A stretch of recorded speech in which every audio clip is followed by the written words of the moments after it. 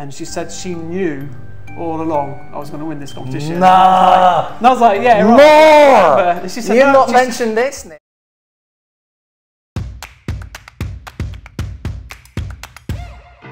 Welcome back to Fine Watch Club Media. Welcome back to Fine Watch Club Media. Hello and welcome back to Fine Watch Club Media. Welcome back to Fine Watch Club Media.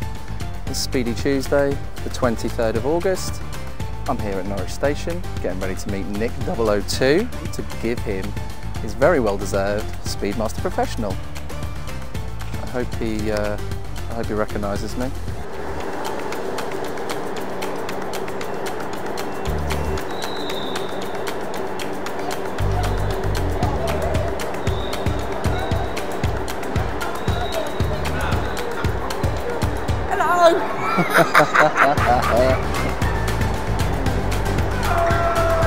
There he is, competition winner time. It's time to win a Speedmaster.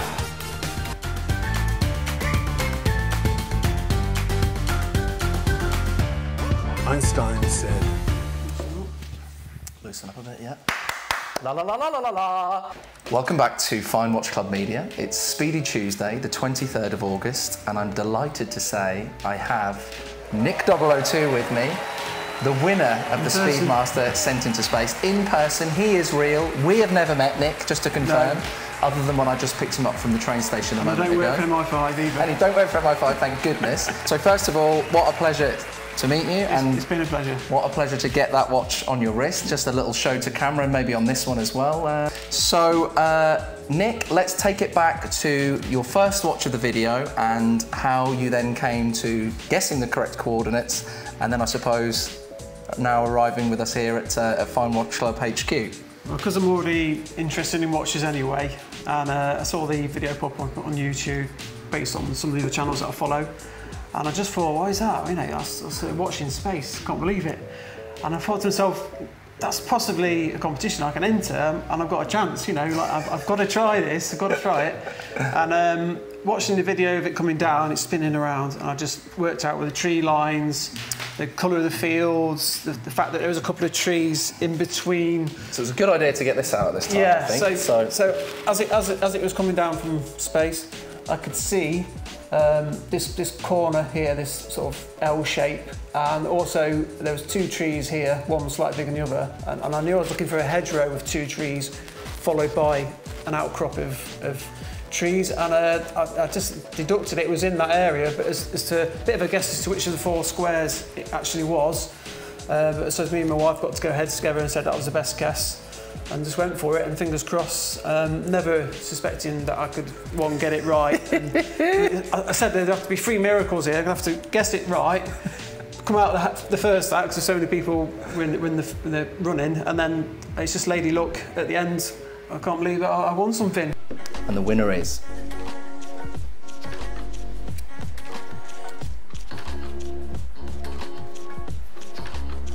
Nick 002. Are you some sort of map reader? Are you an astrophysicist? Has it helped you guess the right coordinates?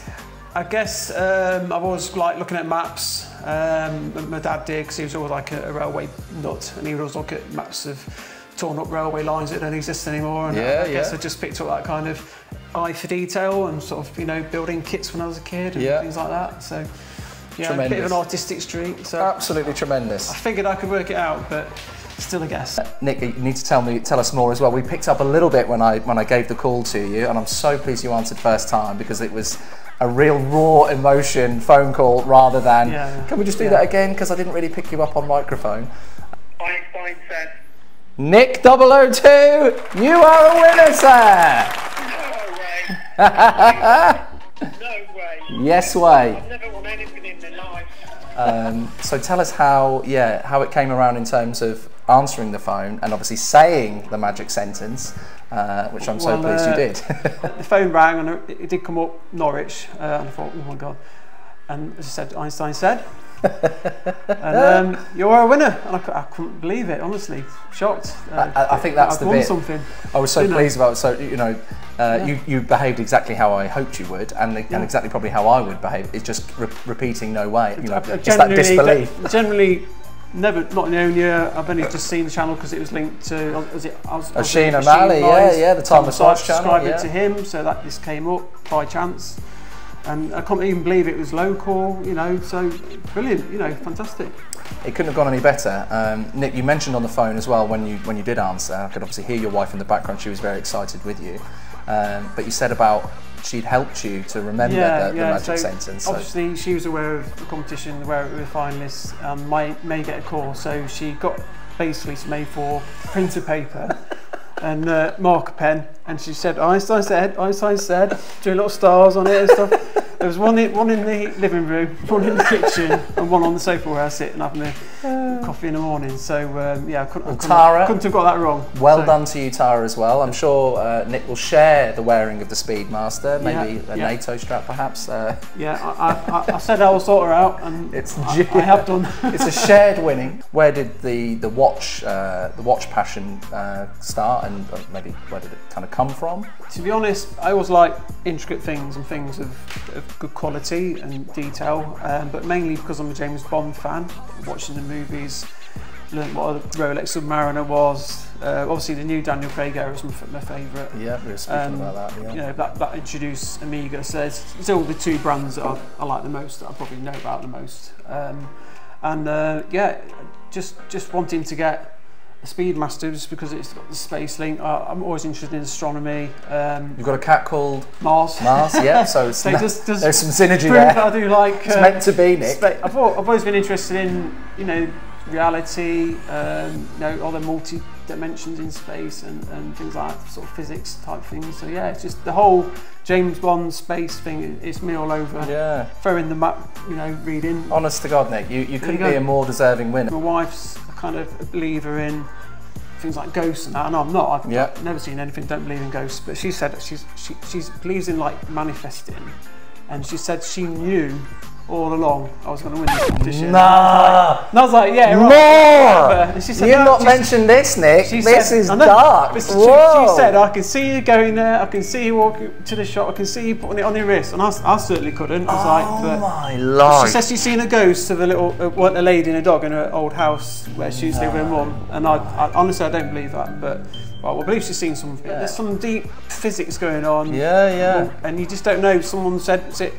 all time exists all the time. Yeah. And the past can affect the future can affect the past. Wow, maybe. We're going on. Yeah. You know? We need you back in, Nick, for a further discussion on these points. I think it's so I'm quite a deep thinker like that. Sort of go a bit off on a tangent sometimes. I like that, and I think it's interesting. I think you make your own luck sometimes in life with a competition like this. It is very much just go for it. It's a free draw. If you've not won anything yet, just keep going. Exactly. Eventually things click. You know, absolutely. Patience and not giving up is important. Absolutely. No, I think that is you know, true words to be spoken there. Spoken to Nick off camera. We've asked him if he's going to wear when he's sort of thinking about wearing this. Yeah, it's going to be his daily. So that is tremendous, and what a great watch for a daily wearer, a Speedmaster professional.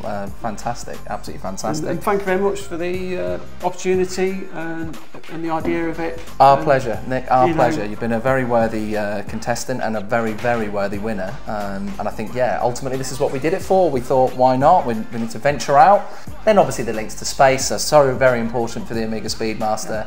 And I think, this one's taken it up to the dizzy heights. Decades of people's, life, really, life's work. Yeah. And toil and new technologies coming out. Absolutely. Just putting it all together. Absolutely. So it's just unbelievable to win something and to have a unique timepiece with its own story behind it. So well, it's a fine watch club, one of a kind, Speedmaster professional, Nick, and once again I am so thrilled that you are the winner. I'm even more thrilled that you're here today and you're happy to be doing a little piece in front of the camera, because I think that just adds to our story. I'm looking forward to the Explorer going up the top of Everest. Nick's already trying to dig for another competition that we're going to be doing, because he's already thinking, well, my luck's up here. Well, the odds of me winning another one are astronomical. Quite literally, the odds of you winning another one are astronomical. Yeah. But stick around and stay tuned, and maybe we will do something in the future that kind of links in with what we did going into space with the Speedmaster. But again, Nick, thank you very much. Thanks for being here. We're going to go get some lunch now and have a celebratory beer. Nick's been a true gentleman and bought us a lovely bottle of champagne as well to have, so we might even crack that open. And good luck to the channel, and Thank you, mate. You're a great guy. Thank you, mate. You know, if I was buying a watch, I'd buy it from him. Oh, tremendous. So yeah, thanks again. Let's have a little shake to camera. Thank you. And yeah. Good luck to all of you with the next one. Thank you.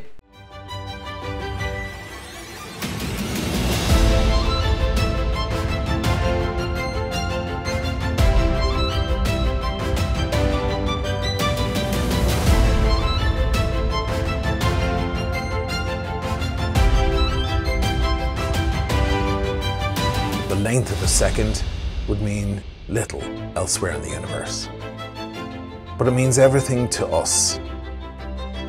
Because despite the vastness of space and the immensity of time, it's our way of understanding.